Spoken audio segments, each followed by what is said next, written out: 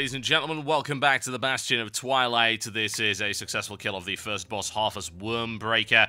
I've put this one on normal speed so you can see the fight as normal with a successful execution. I've also left vent on, and I have left the sound on so you can hear some of the voice acting, of which there is a little bit. Righto, ladies and gents, you've seen the setup from the Wipe-a-Thon 3000. It's not particularly difficult. You've got 2 tanks, you have 2 healers, and 6 DPS. This can be considered the quick guide if you just need something for reference, as opposed to Wipe-a-Thon, which is a learning aid. We'll have your head, all of them! This fight has the Slate Dragon, so you've got to be a little bit concerned about that, and the fact, of course, that you do get that very unpleasant paralyze attack that he has going on there. So nuke the dragon as much as humanly possible. Ignore the main boss for the time being, although by the looks of it your mirror images won't, because they are dumb. Needless to say, any damage is good damage on him, but you do want the dragon down, because once the dragon is down, the boss is going to take a damage debuff, which means you can deal more damage to him, and you're not going to have to deal with this nonsense, which is the paralyze. Watch out for the switch over right here. With the Slate Dragon up, you're going to have to switch between 2 tanks, because you get this stacking healing debuff called Malevolent Strikes that is actually put on by the boss, and not by the dragon, but the Malevolent Strikes ability is given to the boss by the dragon, and it doesn't go away.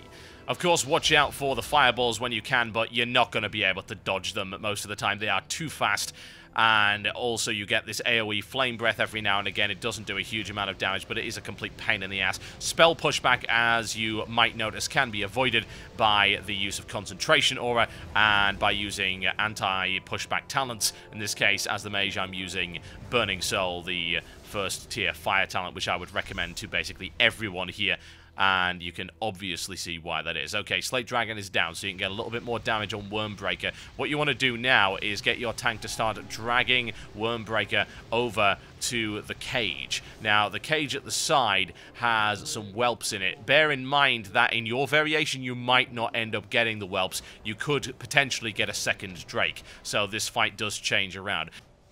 With the whelps, you're just going to have to drop as much AoE on them as possible. They do have a raid-wide debuff, which reduces all incoming damage by 2,000 or so. It's not very nice. In this case, we just drop everything we've got on them. We use a couple of rings of frost, although that's really not necessary. They don't tend to move around a lot, so you'd have to aim that quite carefully. It's nice to reduce the incoming damage on the tank a little bit. If you can drag them through the ring of frost, that's going to freeze them. Drop some blizzards in the middle, just any area of effect you happen to have. If you happen to be playing a fire mage and you do have the impact talent, then you might want to use it to spread things like combustion, as well as, of course, your ignites and your living bomb to as many targets as possible for the most effective AoE. Drop a blast wave in there when you can. I wouldn't bother spamming flame strike. It's not a particularly effective area of effect attack, and it's way too expensive to spam anyway. Just get a blast wave down there with improved flame strike, so you've got one ticking off on them, and then drop your blizzards. For other classes, of course, just use the most effective AoE you have without draining the hell out of your mana, because there is a bit of endurance involved in this fight. You can see he's got an awful lot of health, although now we can start to hit him like an absolute truck. We've got this 100% damage debuff that's been put on him, so if you like big crits, that's exactly what you're going to see, particularly, of course, if you're Frost or if you're Arcane as a mage, and no doubt with other classes you're going to have lots of abilities that will give you the big fat numbers. There you go, 63,000 crit. That's what I'm talking about. So bring him down at this point. There's not a lot you really need to worry about right here until you get to the phase where he starts spinning around, and honestly, that doesn't even do that much damage anyway. Just bear in mind, by that point, your healers are probably fairly worn out. They've used an awful lot of mana. They may have popped cooldowns in the first phase because it is very tricky with the tank swapping and the amount of damage that's coming through from the paralyze. So if you can avoid taking damage from the spinny thing, you want to avoid taking damage from the spinny thing. If you are melee, you're going to have to go in there because of the enraged timer. The enraged timer will kill everyone incredibly fast if you reach it. As to what it is, bearing in mind there are no boss timers for this, yes, I would give a rough estimate of it being around 8 minutes.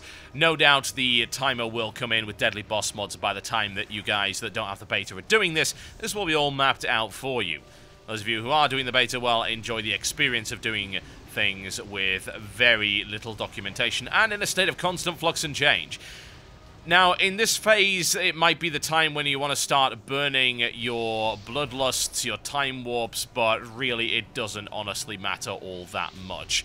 Personally, I would do so in a phase that allows you to focus as much DPS on the boss as humanly possible. The spinny phase, I would not do that because you're going to have to move away from it. That means you're not going to get the best possible benefit from bloodlust / time warp. It's usually best to do it before he does this, because then you can just stand there, because you know you're not going to be taking any damage, and you can just wail on the guy. While this bit must look fairly simplistic, just bear in mind that once he does do the spin, those Malevolent Strike debuffs can actually be applied to anyone that gets hit by that. You're going to see me get hit a couple of times by it, and that's going to provide the stacks. There you go. There's 1 stack, 2 stack, and 3. That's not going to help the healers at all. Admittedly, there's not a lot of raid damage going on besides that. You have to deal with the occasional flame breath from the Proto-Behemoth in the back there, and you're going to get hit by those fireballs every now and again.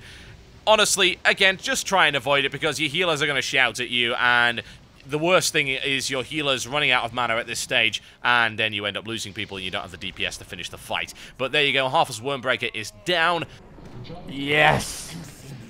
Down. Nice. Nothing for me.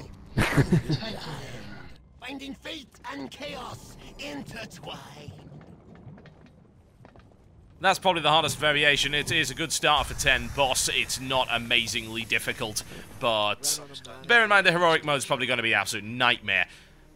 The next boss we're going to be showing you is going to be a pair of very argumentative Twilight dragons, and they, on the other hand, are hell incarnate. So very, very good. My name's been TotalBiscuit with my Blood Elf pre-made. Oh, God, I hate it so very much.